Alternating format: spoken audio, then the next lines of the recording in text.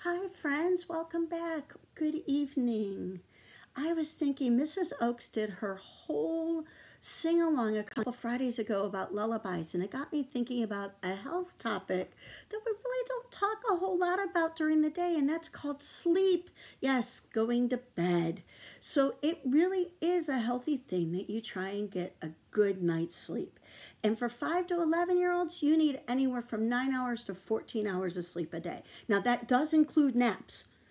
So you don't have to go to bed at noon in order to sleep all day. Okay, so it does include naps. But what I wanted to do is talk to you a little bit about a good way to get yourself into a habit that you do sleep well. Now, my friends who have been through the Fit Kid Factory, you know that sleep is one of the four things that we deal with when we're talking about health: nutrition, exercise, water, and sleep. That was your news segment when you were talking about those during your Fit Kid Factories. So sleep is really, really important. It's very important. Why do we need it? Lots of reasons. We want to refresh our brain. We want to restore our energy. We want our muscles to recover. We want to grow. Yes, you need to sleep so your body can grow, so that your body can take all that energy that it's spent keeping you moving all day long, and it can pull it inward so that you grow. It helps you move memory from one section of your brain to another, and it's kind of cool that way. So those are the reasons why we need to sleep. And as I mentioned before, how long you need to sleep is 9 to 14 hours, including your naps. Now, adults, we need a little less sleep than you do, but that doesn't mean we don't need any sleep. We need to sleep too. So, what happens when we sleep? I found this really cool website. Believe it or not, it's a lovely little slideshow from WebMD. And it really talks about all the different things that happen to you when you sleep. That there are basically two types of sleep.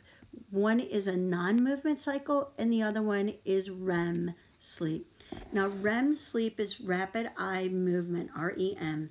And what that means is that our eyes actually move under our eyelids. I have a really cool picture here in a minute.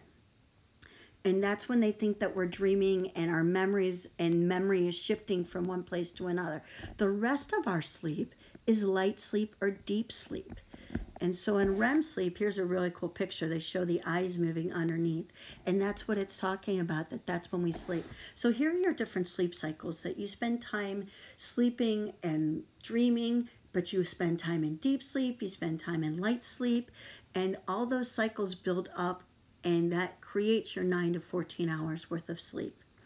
So one of the cool things about the sleep cycle, for those of you who have Fitbits that track your sleep, you can really see what your sleep cycle looks like and how it helps you. So I want to talk to you about some different things.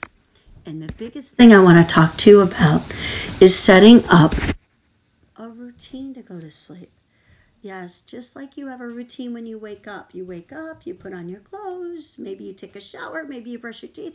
Well, you should do all of that at the end of the night too. That you really should set up a routine.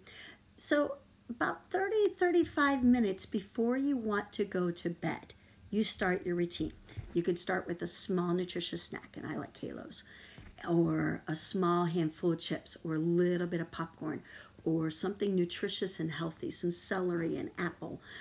Really avoid heavy foods. Obviously, after your snack, the next thing you should go up and do is brush your teeth. Yep, brush your teeth. Then you should put on your pajamas or whatever comfortable clothes you're going to wear. Then you should shut down all your electronics. The light from our iPads and our phones actually interfere with us sleep, so we should really shut them off. At least darken them, but you really should just turn them off.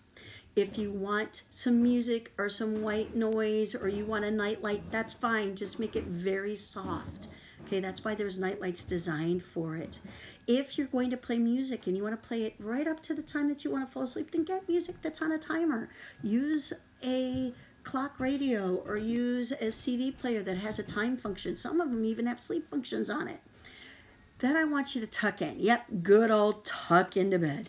Snuggle under the covers, hang out, get settled, get situated. Finally, close your eyes and lay as still as you can. Breathe as normally as you can. The biggest, hardest thing is that we're going to want to get up and get one more hug. Go play with the puppy one more time. Go say goodnight to our parents one more time. Go hang out with our brother or sister for one more. Watch one more TV show. Watch one more book. Or listen to one more story. Really, you have to settle down, because every time you get up, that whole process starts over, and it could take you another 30, 40 minutes just to fall asleep again. So, again, some tricks. Biggest tricks.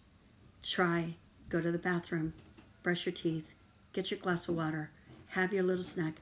Do it all, starting about 30, 35 minutes before you want to crawl into bed. And at that point, when you crawl into bed, tuck in, get your good night hugs, get your good night kisses, make sure that night light's on, whatever white noise, whatever you're going to use to help you fall asleep, that's all situated, and try and stay in bed as much as you can.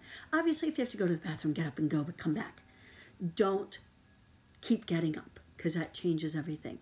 How do you know if you really got a good night's sleep? You'll know, because when you wake up in the morning, you'll feel refreshed, you'll feel awake, you'll feel alive. If you're a tiny bit groggy in the morning, try some jogging in place or some jumping jacks. But getting up at the same time almost every day is really important too.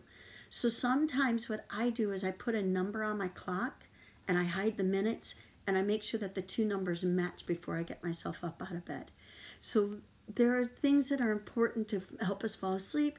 It's important to stay in bed. It's important to get a good night's rest. So on Canvas, here's what I want you to do.